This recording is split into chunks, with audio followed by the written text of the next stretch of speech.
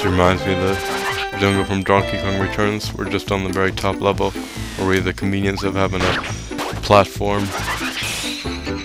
and just seeing the jungle in the background.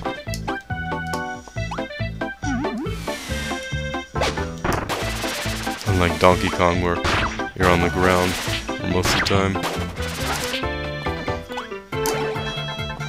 I guess this is the upper level of the hidden upper level of the Donkey Kong jungle.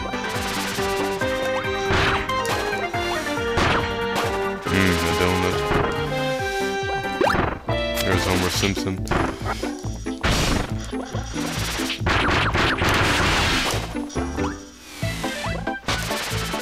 I don't know which power I like the best so far. I think this one may be the coolest one. I don't know why, because it's quick. And speed is win.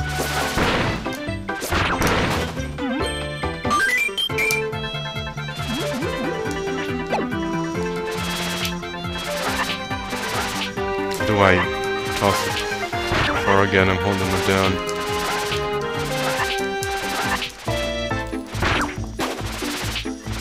Forgot how to do that. How do I charge it up? I was just doing it earlier.